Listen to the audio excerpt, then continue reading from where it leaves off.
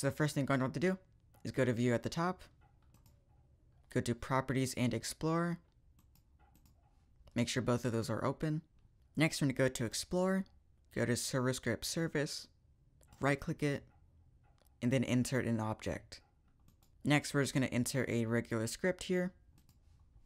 Next, we're going to exit the script and go back to our place.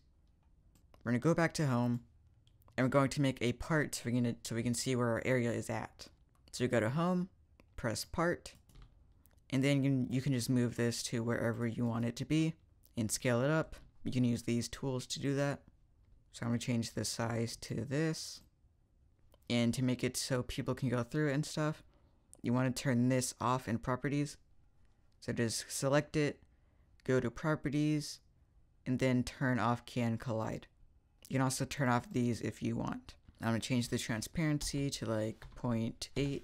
And you want to make sure it's anchored, otherwise it'll just fall through the ground and then just evaporate. Next, you're going to want to go back to the script.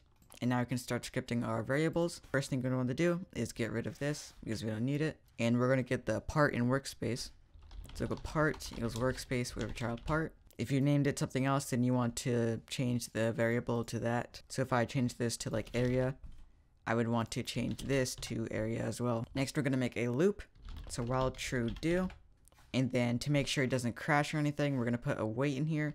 So task.wait and then 1. Or however long you want it to wait for, so I'm going to put 0.4. We're going to go back here, we're going to put our parameters. So we'll param, which is short for parameters. Overlap parameters dot new. And then we can change some of the properties here. So parameters dot filter type equals enum dot recast filter type dot exclude or include. If you put exclude, it'll ignore some objects that you put. And then if you put include, it'll only include the objects that you put in this next part here. Filter descendants instances equals and then a table.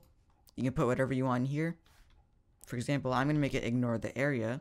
So I'm going to put exclude and I'm going to put the part here. So whenever we're scanning the area, it'll ignore this. And we're also going to make it ignore the base plate.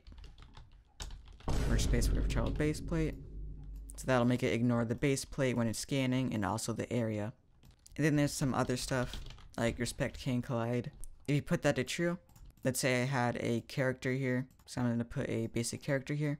By default, the arms and legs do not collide with anything. So if I had this to true, it would ignore these because they don't have collision on. If I set it to false, it wouldn't ignore them. So I'm just going to put it to true. We can delete that.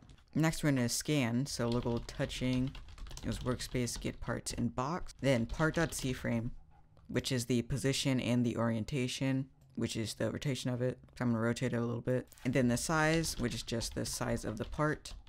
And then the parameters. Then now this variable will contain all of the parts that were detected inside of this area. Now if you want to loop through all of them, we can first check if it even got anything. So hashtag touching is greater than 0. Since this returns a table, we can use hashtag and then put the table in front of it. And then we can see if it's greater than 0, which means that it hit more than 0 parts. Next, we're going to loop through all of the parts inside of the table. So for I touch in pairs touching do. And this variable is the part. We're going to go through all the parts in the table and we're going to scan through all of them.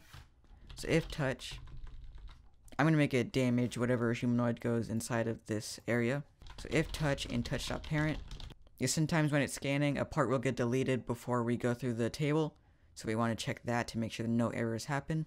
Next, local humanoid equals touch.parent. Find first child, which is a humanoid.